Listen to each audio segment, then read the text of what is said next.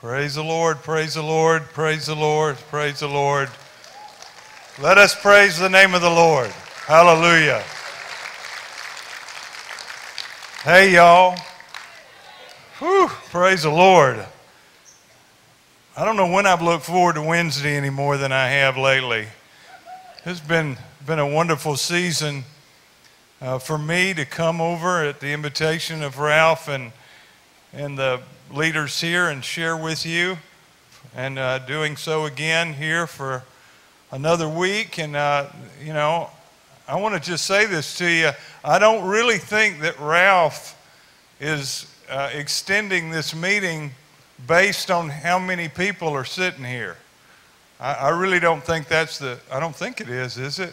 I guess if nobody came, we'd think, well, let's close this thing down.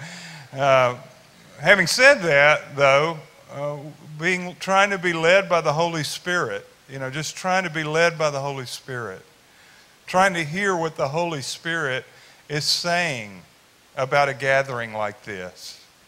And we don't try to fill in the blanks ahead of time. I mean, really, we are really trying to evaluate this week by week. And so I hope you'll pray about that, will you? And will you also pray that if the Lord is leading us, it would be not just an opportunity for you to be blessed, but for those who have never walked in these doors, in your circle of influence. Because one thing I know about this, I don't know about the duration of this meeting, but this I do know. This meeting is about the city of Dothan and beyond. That's what it's about. It's about what the Holy Spirit does in your lives, in our lives, in order to become a catalyst for people we don't even yet know. But some you do. Some you do know in your circle, your sphere of influence. Now my question is this. Is there something that's keeping you from asking them just to come on Wednesday night? I mean, really? Are you afraid of what they'll say? What's the worst they could say? Well, you can't repeat it here, I know, but I'm not talking about that worst. I'm just talking about like no. They could just say no. No. They could say no in a polite way. They could say no in an impolite way. Who cares? Who cares? Just give that some thought. Again, we are not gauging this by how many people come, but we know it's about Dothan. The Lord has said. It's about what He wants to do in the city, not just in this church, but in the church He is building in this city, and the harvest that is here and beyond. A friend of mine sent me a post on Facebook this week, and it was a quote from John Wesley's journal that I'm sure I've read. I'm sure I've read this, but I'd forgotten it. What a great reminder it was. But in that journal, he talked about an experience in prayer that they had. And he said, as we prayed, I can't, quote it verbatim, but it was close. This is close enough. As we prayed and waited on the Lord, about 2 o'clock in the morning, the glory of the Lord overwhelmed us. The presence of the Lord became so strong that all people there cried out before God, and some fell on their faces before God. And so they worshiped the Lord with such great awe that the Lord had come in such a demonstrative way that their lives were changed. I'll tell you something, honey, we need more, not less of that. You know what I'm saying? And that's the kind of thing that is happening here. I don't know what you felt when we were singing, but I felt something, okay? And some of you guys danced in here because you had such a great week so far. And some of you could barely get out of the car. I understand. You dragged in here, but you got here nonetheless. But once here, hey, there is a stream. There is a river. The presence of the Lord moving through this room. Moving right now through this room. Jesus inviting us, offering to relieve our burdens. Some of you are carrying very heavy burdens that you carried a long time. I've asked the Lord to sensitize us, all of us, to what He is saying to us about that.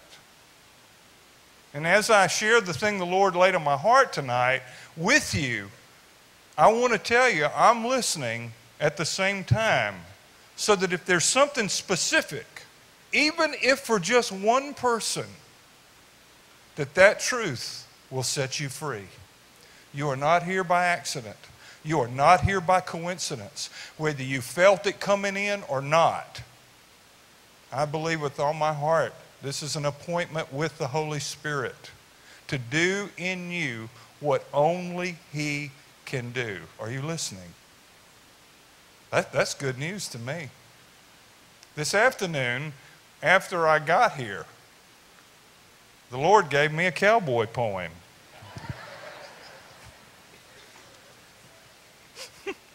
Nobody's even heard this one. The name of it is Shameless. And that's what I'm preaching about tonight. At the auction that day, I decided to stay because I knew a horse they would sell. In fact, everyone knew, and his owners too. He wouldn't bring much, you could tell. Because he was so wild, it had been a while since anyone even would try to saddle him up. No one tried their luck because they were afraid they would die. This pony had fright, and oh, what a sight when they let him into the ring. Let's get him gone, the auctioneer's song. No one thought he'd bring a thing. The scars on this horse showed he'd suffered, of course. His owners had sure beaten him. Didn't like what I saw. Can't someone unthaw the coldness that is in some men? The bid was so low, we knew that he'd go to just make dog food and glue. But then a man raised up his hand. The bidding was not really through. He bought that mount and made the count, the price for the horse he did pay. We thought it strange how things can change as he led that pony away. Shame and disgrace were there on her face as they dragged her before him, caught in the act, could not fight back or justify all of her sin. Law says she dies, no second tries. Now what will your answer be? He wrote in the sand, and no one can say the words he wrote, you see. Then raised his hand and asked each man to cast the first stone at her face. If without sin, let the stoning begin. But each one stood there in his place. Then one by one they made their run. They could not stand up to the test. He told her then, I forgive your sin. I am not like all the rest. Go, sin no more. You know the score. Here's a new life, don't you see? I lift your shame and all your pain. Go be all God wants you to be. Some are sold cheap, no way to keep away from their sin and their shame. But Jesus died, paid the price. We need to just call on His name. And oh yes, that horse in time learned the course. That over time he was taught. He's trained today and earns his pay, doing all things that he ought. Because someone cared and truly shared the way to start life anew. Good news, you see, for you and me. Believe it because it is true. Amen. Now then, the next few minutes I want to talk to you about shame. And in Hebrews chapter 12, by the way, I've never preached on this before, parts of it. It says in verse 1 through 2, therefore we also, since we are surrounded by so great a cloud of witnesses, let us lay aside every weight and the sin which so easily ensnares us, and let us run with endurance the race that is set before us, looking unto Jesus, the author and finisher of our faith, who for the joy that was set before him endured the cross, despising the shame, and has sat down at the right hand of the throne of God. The encouragement here is to run our race and throw off everything that slows us down, especially the sin in your life that gives you a problem, what you might call recurring sins, besetting sins. But all the heavy things that you carry are things that God calls us to cast aside in this race. He wants to lighten our load. He wants to free us to run successfully in the power of the Holy Spirit. And the second part of that exhortation is focus on Jesus. You see, you can't beat that. You cannot beat that advice. Because if you focus on Jesus, you can see hope that you really can be free of your addictions, that you really can be healed of your hurts, that you really can overcome the things that nobody else thought you could overcome. There's hope when you look to Jesus. Looking unto Jesus, the author and finisher of our faith, and then it describes what he did to help us relieve the burden. It says that he endured the cross for the joy that was set before him, despising the shame. Do you get that? He despised the shame. He despised the shame of the cross, but he went there anyway. You know, when Jesus died on the cross, they shamed him. It was a tragic, humiliating death. Do you follow that? And when Jesus went to the cross for us, he took all of our sin, but not only that, he took all of the shame that goes with sin, because he despised it. Do you understand? He loves the sinner, but he hates the sin because he knows what the sin does to us, and he knows what shame does to us as well. Jesus died and was raised from the dead to forgive and deliver us from all our sin, all our hurts, and all our shame. I want to unpack the shame issue because this is what I know. Jesus, in moving in our lives, one of the greatest reliefs that you can ever experience is when he relieves your life from shame. So where does the shame come from? You know, some people don't have any shame, do they? They do what they do and they're not ashamed of it, and God, you know, God has something to say to people like that, okay? That want to flaunt their sin and want to brag about what is wrong. And there are a lot of people in our culture like that, and God can deal with people like that. But you know, when it comes down to it, shame goes along with sin, doesn't it? Isn't that the way it is? I mean, if you really have any conscience, any sensibility about right and wrong, you don't fall into the category of the people who do wrong and don't care. I know there are people like that. I know that. And God can deal with them. But let's just stop for a minute and deal with the people who do the wrong thing and they know they've done wrong. If you do the wrong thing, if you sin against God and you know it, shame goes with it, doesn't it? Because you feel that way. You feel ashamed about what you've done. Now then, we've broken God's law. That's what sin is, right? And so when it comes time to grow churches, this is what most people want to do. Not Ralph, but most preachers, the ones that he met with. No, I'm just kidding. I'm just kidding. But see, the way you grow churches is you don't go after people that are wrecked with sin. You go after people that have manageable sin. You know what I'm saying? That look normal. I mean, people that can show up for work and, you know, drive nice cars. And you know what? We want people who are not so dysfunctional, okay, to build the church. Because if you get enough people, you know, together that are really train wrecks, what have you got? And you know, churches have a tendency to attract people that are unbalanced. Have you noticed that? Yeah, who are like, wow, where'd you do?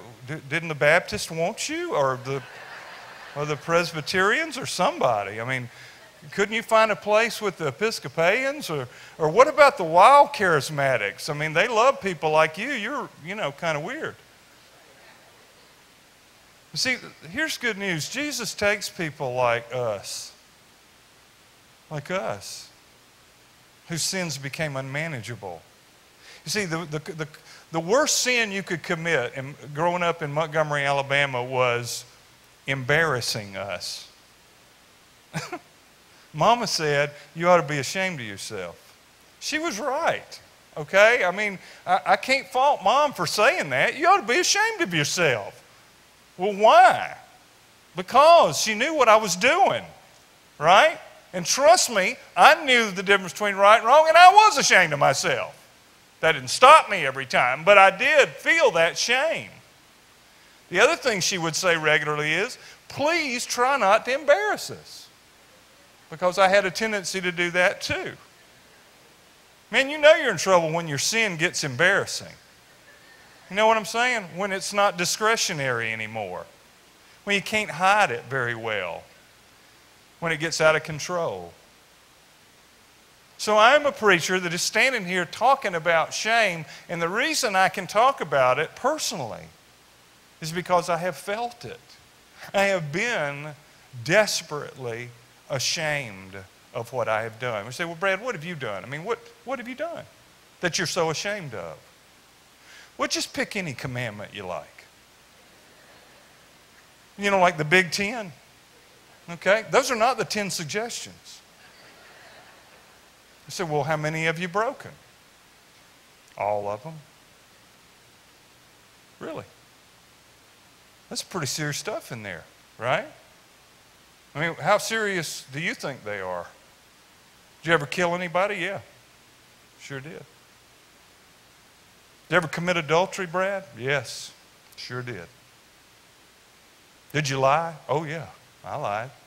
Were you an idolatrous person? Yes, I was. Did you steal? Oh, yeah, I've stolen. I've stolen, lied, committed adultery, worshiped other gods. I'm a Sabbath breaker. I've been envious of other people too.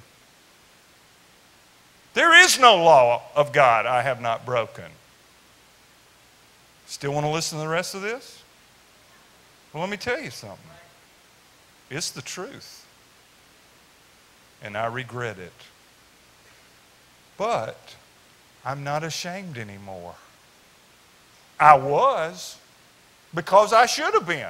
Just as ashamed as Adam and Eve were when they ate the fruit God said don't eat. What did they do? They ran and hid, didn't they? Didn't they run and hide? That's because, why did they run and hide? They were naked. They didn't know it before. Now they knew it, and they were ashamed, weren't they? They ran away. God came looking for them, right? Let me tell you something. It's been like that all the way through. That story is my story. Yours too, right? Did exactly what God said not to do, and what goes with it? Shame.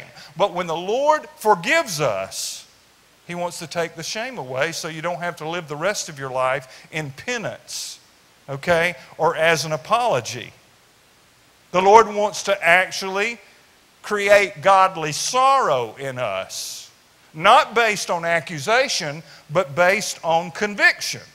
And when the Holy Spirit, according to what Paul wrote, brings godly sorrow, you really see what Jesus did for you. You see the seriousness of your sin. You're brokenhearted by what breaks God's heart. He gives you godly sorrow, and what does that lead to? Repentance, real change. But shame does not. Because if you remain ashamed, you will fall into a cycle where you're constantly feeling condemned, and you ultimately will fall back into your sin. Are you listening? You see, shame is a tool, ultimately, of the enemy, which we'll get to in just a minute, to keep you in bondage to what Jesus died to free you of. I know some people that have been forgiven, they're saved, they've received salvation, they love the Lord, but they're carrying this huge burden of shame because of what they did. They have such a history that is filled with regret that they are in bondage to that history, even though they've been given a new life. Come on!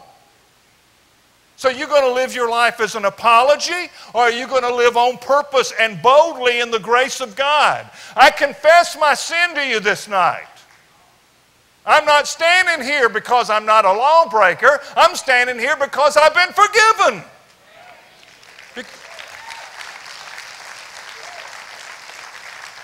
If God can use a lawbreaker like me, maybe He could use you too, as weird as you are.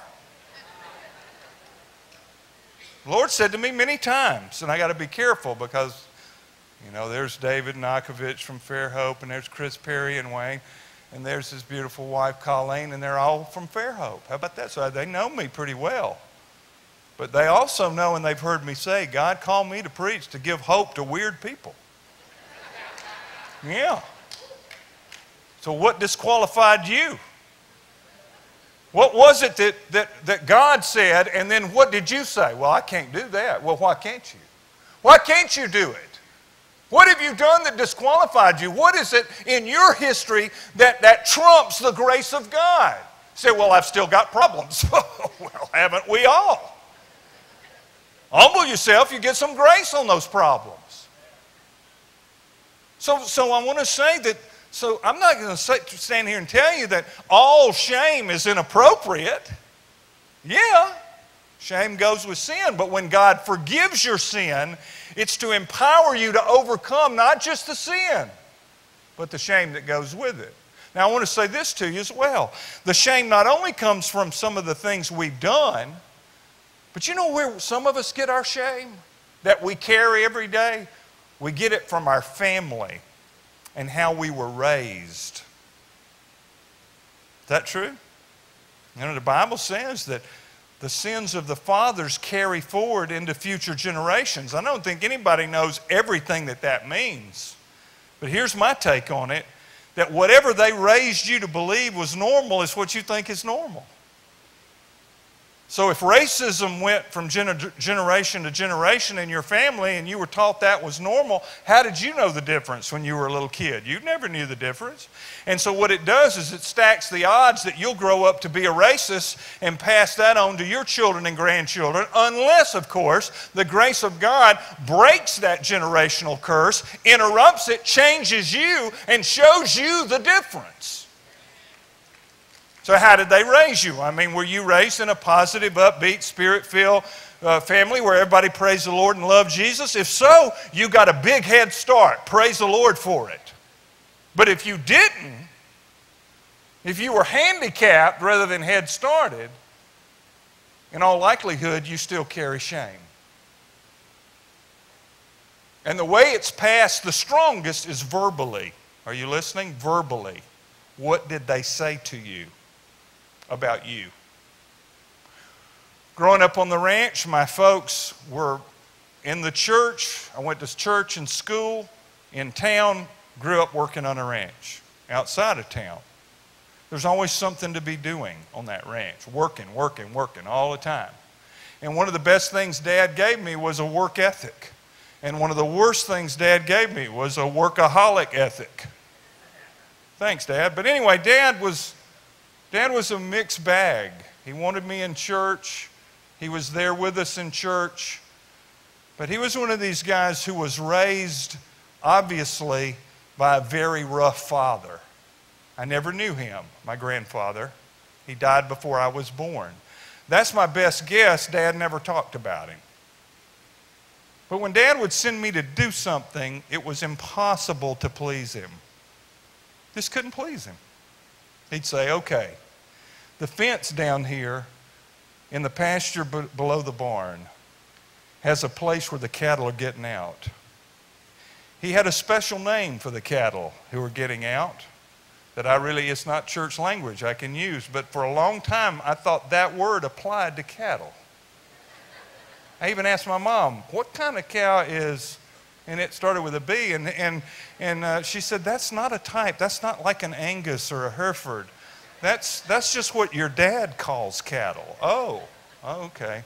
But anyway, go down there where they're getting out, Brad, saddle your horse, put your staples and such in the saddlebag, get down there and fix that fence and do it right. And I'd be like 12, 13 years old, so I'd do exactly what he said, and I'd go down there and restretch the wire and tack it all up just the way I thought he wanted.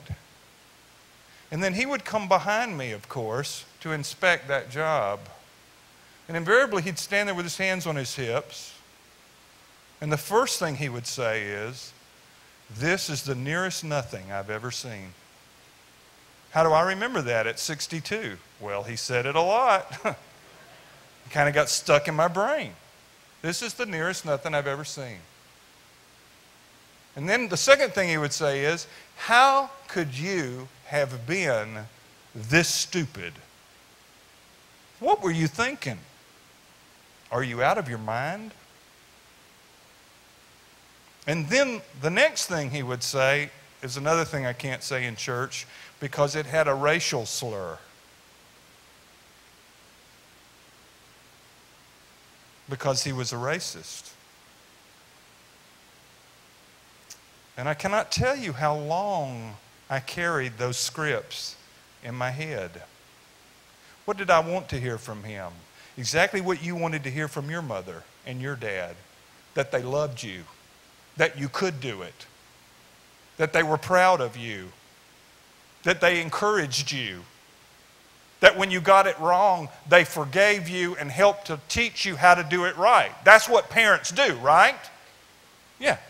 And when discipline is needed, yes, there's discipline, but it's not the kind of discipline that's harsh and demeaning that devalues you. It just gives you boundaries so you can be secure in their love, and you get an idea that your Heavenly Father, though He disciplines you, loves you, and that you are valued in His eyes. But if you didn't get that, then you got scripts in your head. Unless Jesus replaces those scripts that brought shame. You see, it brought shame to me. He shamed me when He degraded me like that. And as a very young man, I thought there was something wrong with me. I was so insecure about who I was. I felt so much inferiority about who I was. I was very, very uncomfortable in certain situations. I had no confidence at all. Why is that? Because in my head, I was not the one who could get the job done.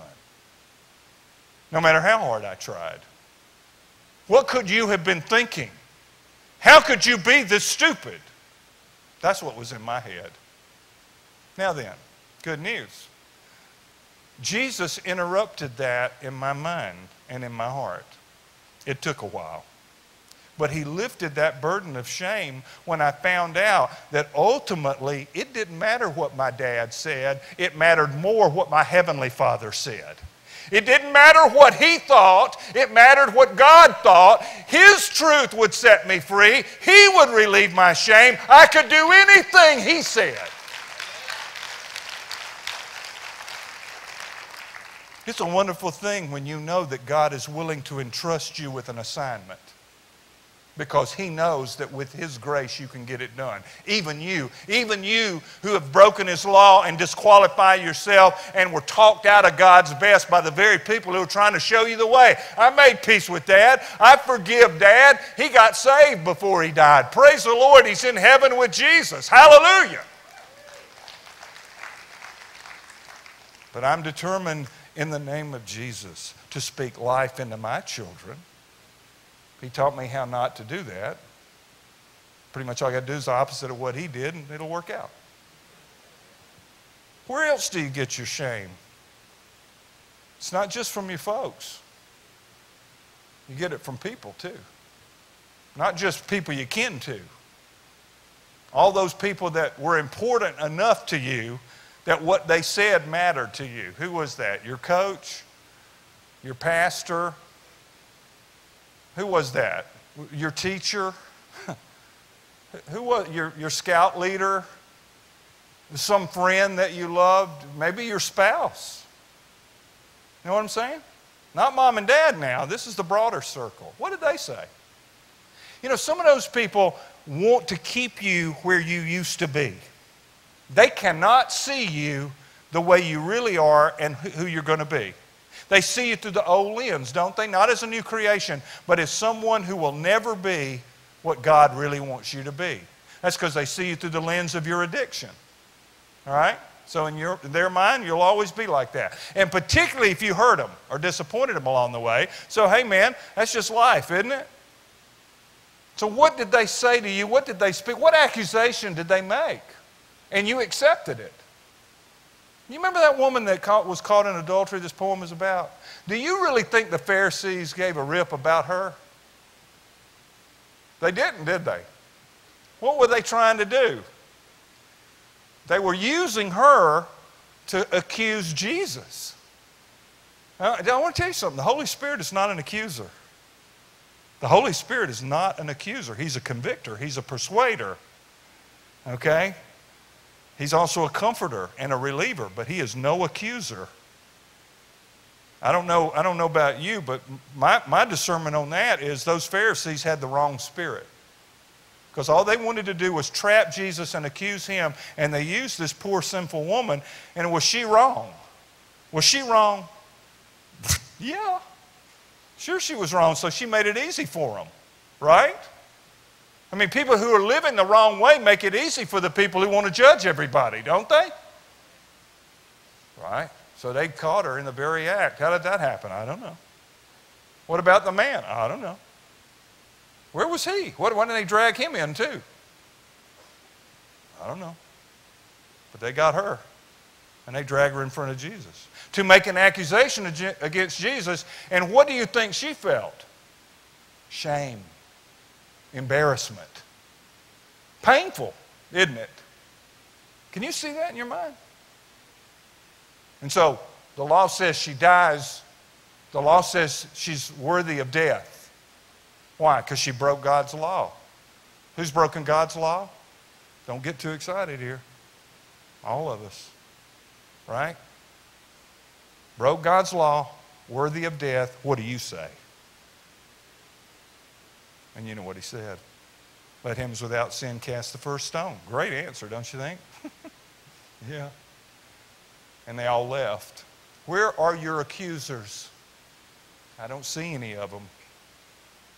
He said, I don't condemn you. Go and sin no more. That's good news. Do you hear me? You see the difference? One was an accusation. The other was not. It was compassion that spoke the truth. What was the compassion? I don't judge you. What was the truth? Go and sin no more. We speak the truth in love. That's how we grow up. Hey, the good news is this. What other people say about you is not what really matters the most. What matters the most? What God says about you and how you respond to it. And if God calls out your sin, it's not an accusation, it's a conviction. You respond how? By confessing it to the Lord and being forgiven, right? It brings forgiveness. And if it persists, what do? Find somebody you trust and confess it to them too and let them pray for you so you can be healed. He'll forgive you the minute you confess it. If you want to overcome it, sometimes you've got to get a partner and say, hey, help me with this thing. But we pray for one another, we confess to one another, we can be healed. That's different from setting yourself up as the judge of others. Listen to me, nobody's going to come to Jesus if you become a legalist and give them nothing but law. But they will come to Jesus if you speak the truth in love. And that's what will set you free too.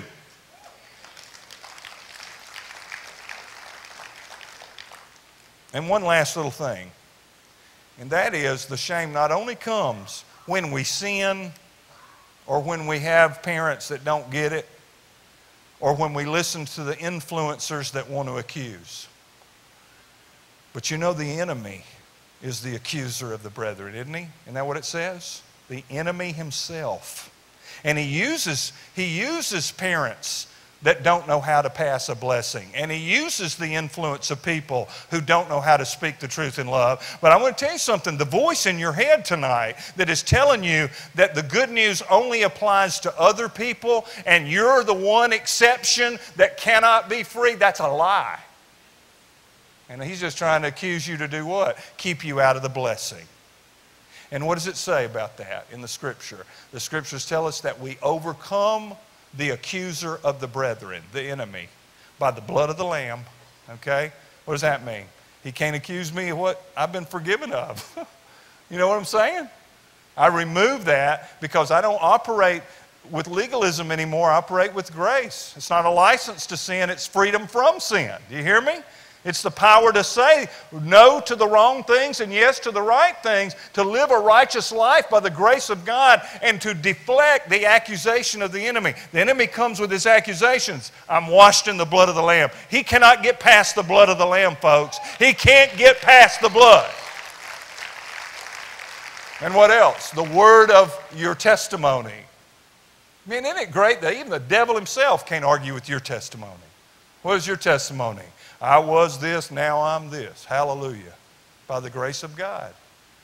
And we don't care if we die. We don't care if we die. It was kind of like, hey man, the devil starts acting up. I mean, you know, bring on your worst. Worst thing you can do is kill me and then I win. Hallelujah. Not scared of it. Guy sent me a Facebook video this week, and it's a little song about dancing on my grave. Why? Because the grave has no more sting, and death cannot bite me anymore. Why? Because, hey, I'm already dead. I died in Jesus, and I'm alive in Him, and I can look death in the eye. I can look trials. I can see past the tragedy. I can overcome the temptation. I don't have to put up with the devil's nonsense. I can overcome in Jesus' name by the blood of the Lamb and the word of my testimony, and I don't care if I die.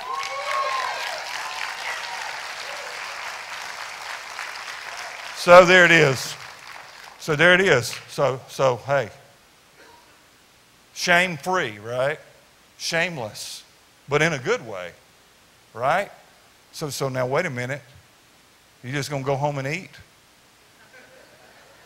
I mean, really, is that it? Is that what it's going to be? Are you going to carry that thing out with you that you brought in? Please. You know, I can see it. I'm going to tell you, I can see what's in there.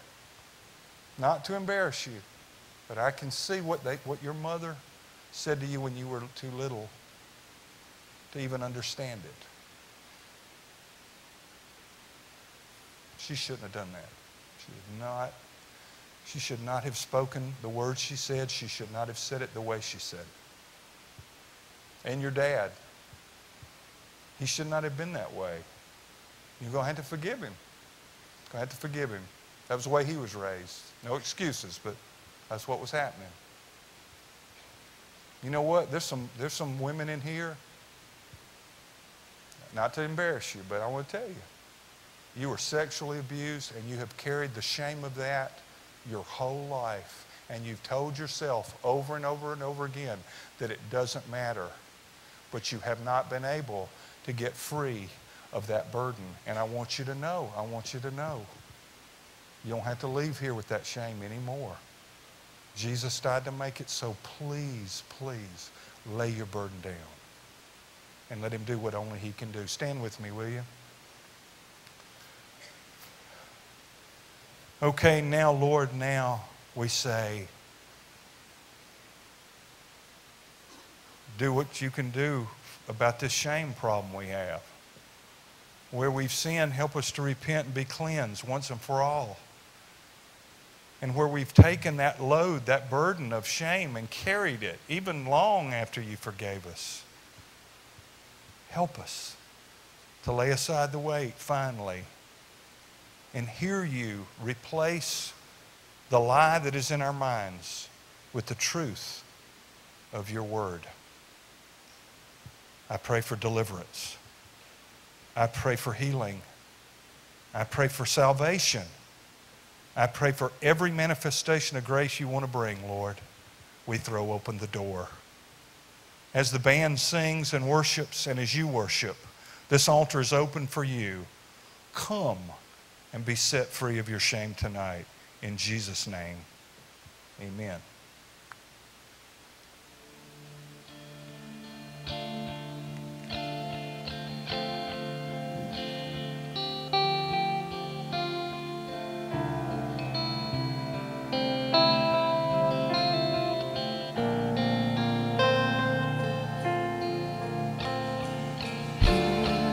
I am down on my knees again, surrendering all,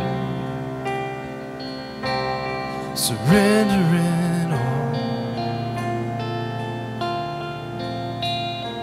Find me here, Lord, as you draw me near, desperate for you. Desperate for you. I surrender. I surrender. surrender. I want to know you more. I want to know you more. I surrender. I surrender. I want to know you more. I want to know you more.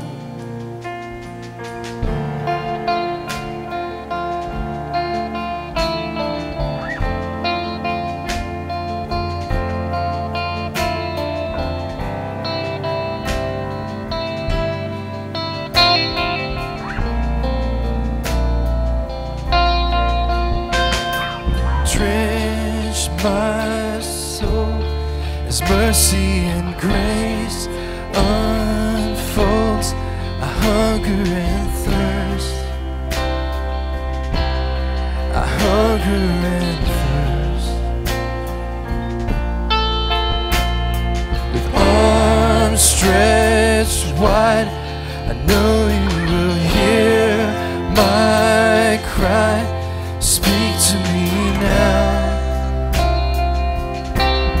Speak to me now. I surrender. I surrender. I want to know you more. I want to know